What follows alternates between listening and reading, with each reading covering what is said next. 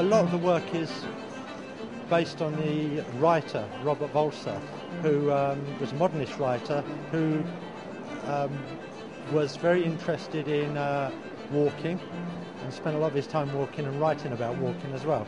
And on Christmas Day in 1956, he died of a heart attack on one of his walks. As an old man who was actually living in a asylum at the time and had stopped writing at that period. And I'm a writer, and he was an influence on one of my early novels, and I came across some police photographs of his death, and this led me into making a series of paintings about his life. My paintings, on a first glance, may seem to be quite like a Van Gogh. Van Gogh is much more of a traditional old master in his paintings. Every corner of a Van Gogh painting is as important as the other, and in my paintings there's great focus on certain areas that I think are important and others that aren't. So as a passing resemblance also to the work of Munch, and actually if you see the work of Munch, you can see when his work gets quite good is based on a couple of Van Goghs that he saw when he was in Germany himself. But there's other traditions in there, but I do think that they are two heights of modernist work, and more cutting edge and relevant than a lot of cutting edge and relevant work there is now. So really it's trying to pick up the mantle or join in with a tradition through which is recognised by Van Gogh through to Rembrandt, well, from Millet, Delacroix, Rembrandt, and coming back from through the Fauvists. I suppose we're still clinging on to a way of trying to paint a whole world rather than part of the world through a microscope, which is the problem with a lot of modernism. You know, it tends to look at an exclusive element of existence and deny other aspects, because I recognise sadness, beauty and joy. It's like trying to have a whole experience of life rather than a single one, which can become very monotonous. So beauty is a very important thing in my work, but it's not about beauty.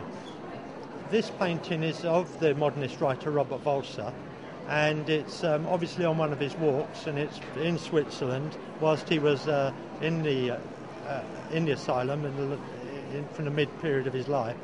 But I've got him dressed in a yellow suit, and the yellow suit is a reference to Johan Nagel from a book by Knut Hamsun called Mysteries, and there's a Christ-like figure who comes and causes all sorts of mayhem in this town wearing a yellow suit. And I actually had a yellow suit made myself and do some anti-art, Dada, wearing my yellow suit, the son of art. So this is like 3 or 4 personas all in one, and actually none of them matter anyway. It's beyond the persona, it's universal man. This painting again has the yellow suit, which is a reference to the Son of Art. The Son of Art, you see, is a project where the Son of Art is like the Son of God, like Christ in the book of John. I think it's the book of John where Christ is very bossy and is the way, the truth, and the only you can only go to God through me. So the Son of Art is an artist who says, I am the way, the truth, the light, and the art. No one comes to art except through me. So he's a bit of a jokey character, full of himself. But anyway, this is based on a trip to the High Atlas, which I made 2 years ago, and it was a sketching and drawing trip, and then I made a series of paintings afterwards, because a good way to engage in the world and become grounded and here is to make drawings that take time to place you in the landscape where you are and bring you into the world and make the experience richer. And this is one of the paintings of that period. This painting is one in a series of the John Amos, which is I think the only second surviving steam tug in the country, in the UK, and it was on a pontoon off Rochester ready for restoration. And it's an interesting ship because it was a living anachronism when it was built. It's the last of its kind. And I don't know if it's a coincidence that I identified with that. For me, painting is something I do because I enjoy it. So for me, it's like making mud pies, but maybe with better colours. So it's very much about, I absolutely love oil paint. I don't use acrylic. I will do watercolours, but I only like really good oil paint with really good vibrant colours. And this might be because in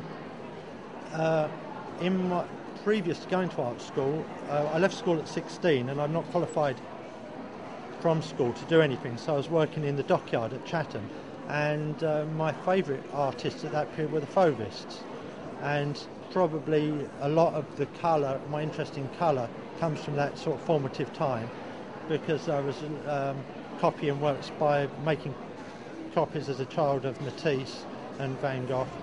So colour for me is a great liberation, and being able to allow the paint to do its own thing. Because although my paintings are figurative, the thing that I like most within the paintings is abstract, and that is little areas of paint and colour which have no relation, and they're my favourite bits, but they're only favourite because they're within the whole, you know. So really they're sort of like I'm trying to paint the how fragmentary and illusionary the world is. So this is like the matter of the world falling apart. So really it's very large pointillism.